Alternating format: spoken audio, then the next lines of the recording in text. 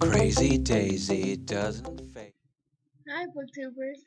This is Frishawn over at WTF for You Reading, and today we're gonna do stuff a bit differently because, truthfully, I'm kinda tired because I was up all night. Yep, that's right. I was up all night reading, reading, reading,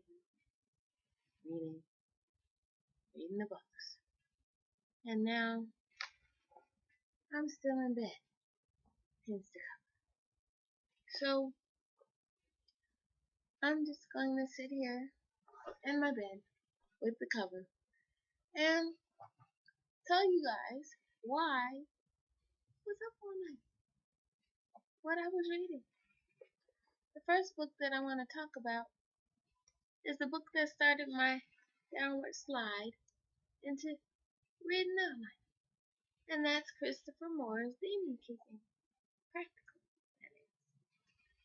This is the story of Ketch, which is this little green guy, and his unlikely keeper, an ex-priest named Travis, and how they wreak havoc on the little town of Pine Cove, California. Now, Travis and Ketch have been together for 9 years, ever since Ketch saved Travis from this kind of mean girl gone awry equivalent of his boss, who was a priest that he was studying under when he went to seminary. Um, it's kind of, I can't even think of the book by Dan Brown. But, yeah, Da Vinci Code. Anyway, Travis was being beaten by this priest, and he found this scroll and did the little invocation, and bam, out pops Ketch.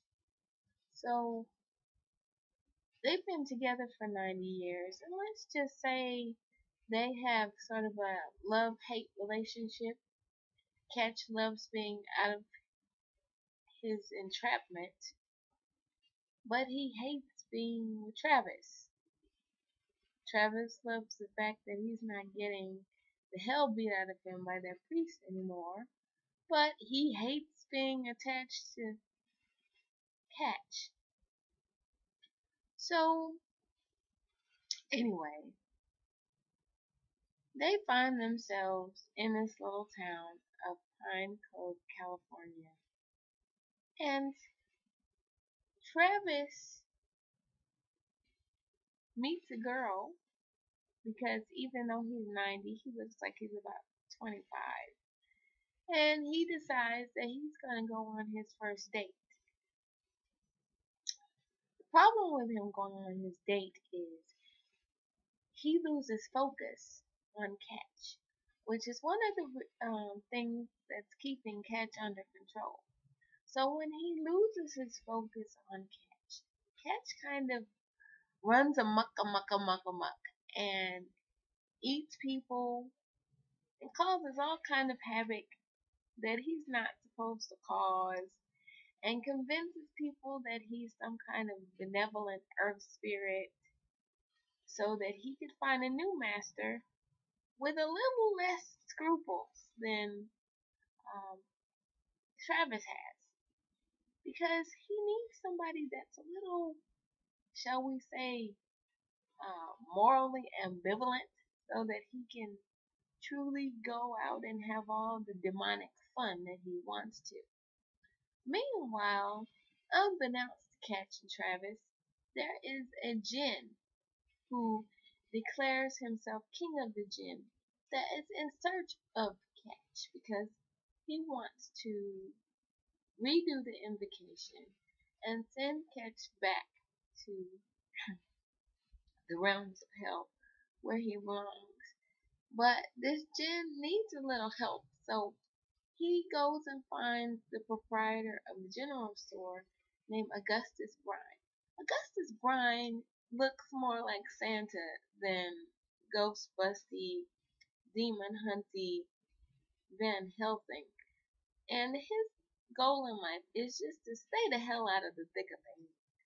But after meeting the king of the jinn, or this genie, for those of you who don't know what a jinn is, he finds himself right in the thick of things. Just right there, front and center. Just so he's just poor man. Okay? And there are all these sub stories and background things going on with different characters in the book.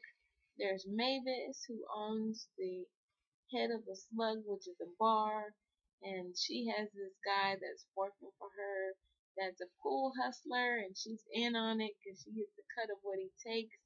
There's this guy named uh, Billy, who is a night auditor at the local sleazebag motel, who also doubles as Roxanne, sex goddess, vixen, and wears red high heels when he's talking to his um, online lovers who swear up and down he's a girl.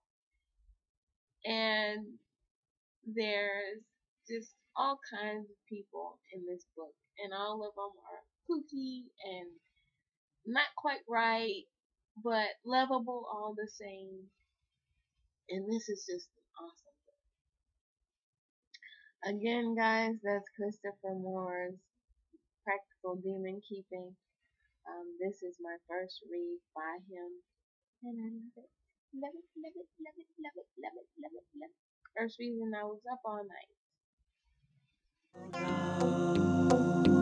Oh no.